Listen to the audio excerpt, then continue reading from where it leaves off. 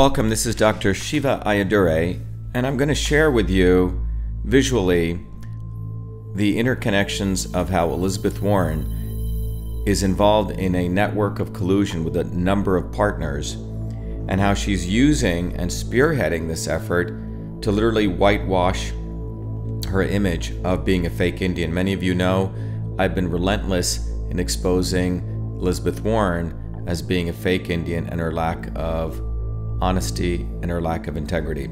So let's begin with what's going on now. Some of you may know that right now there's an interesting issue taking place with the Mashpee Wampanoag.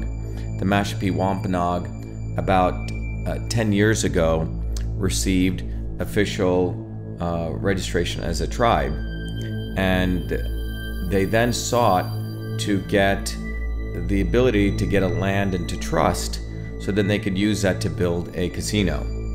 Now, in fact, the casino name that they have it now is First Light Resort and Casino, which is a section of land after they received registration. The Obama administration took land into trust through the Department of Interior, and they allowed the Mashpee the rights to start building a casino. In order to do this, the Mashpee went to a Malaysian casino operator called Genting, a Malaysian firm which has its U.S. headquarters, Genting Americas, and that organization has put in around $249 million into First Light Resort and Casino, for which they will receive 18% interest. Quite a high interest. Some people would call it usurious interest or usury. And in addition to this, Genting will also receive about 40% in casino gross revenue. What gets even more interesting is, after this deal was set up, a number of Taunton residents, around 20 to 25, 30 residents, got together and they felt this was wrong. Some of them actually of Native American descent, who felt that the Mashpee Wampanoag leadership had misled the Department of Interior, and the fact was that they did not have a right to bring land into trust, because that was only true of tribes that were recognized during a structuring of 1934. Anyway, they took it to court, and the judge actually ruled in favor of the Taunton residents, in spite of significant amount of money that Genting had put in to overturn this ruling. And now the Department of Interior is weighing whether Mashpee Wampanoag have right to still do this, perhaps using Massachusetts as a surrogate. Well, what gets interesting is that the person who's heading up Genting is an individual by the name of Kevin Jones, who's the president of the resorts part of Genting, as well as the SVP of strategy of Genting. Interesting enough, he used to work at a law firm called Cleary Gottlieb, and we'll come back to this, why this is important. And moreover, Kevin Jones is a Harvard Law School graduate. What's even more interesting is that the current legal counsel who's representing Genting in the case to try to overturn the ruling of the courts is someone by the name of Steve Horowitz, who was in 1978 the head of the Harvard Law Review, again another Harvard Law School graduate and an expert in acquiring land or land into trust. So you can see there's quite a bit of interesting interconnections about Harvard Law School graduates who were alumni of Cleary Gottlieb, one who went to become the head of Genting, and the other was actually representing Genting. Now, what's even more interesting to understand is that Cleary Gottlieb, we estimate, again, this is hard to find this, but you can estimate it by recognizing the endowment amount or the salary that Elizabeth Warren received. We estimate about $10 million, in that range, could be plus or minus 3 or 4 million, was given to Harvard to set up an endowed chair called the Leo Gottlieb Professorship. It's very interesting. So Cleary Gottlieb generated or funneled money into Harvard to set up this chair.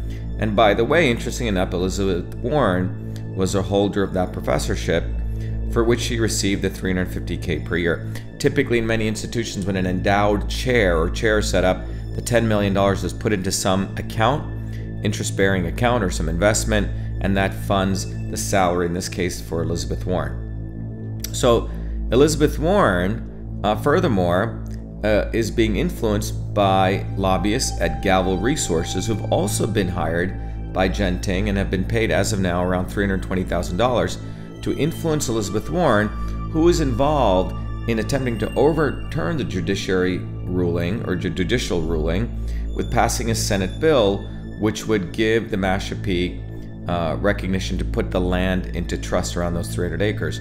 Now, clearly she's doing this and using her network of connections so she can whitewash her fake Indian status. As many of you know, I've been relentless in exposing this lack of integrity.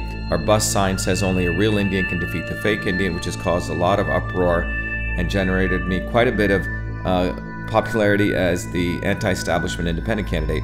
But fundamentally, when you look at this, I call this Fake Indian Inc. Its partners include a fake university. I considered Harvard fundamentally a fake university. It's really a $40 billion hedge fund and a powerful law firm, in this case clearly Gottlieb, by the way, which endowed the chair that Elizabeth Warren used to head up, and a Malaysian billionaire casino organization. And the mission here is to exploit real Indians by every means. In closing, I'd like to say this is not new. As late as the 1640s, Harvard, when it was undergoing bankruptcy, was having a major financial crisis, it did the same thing.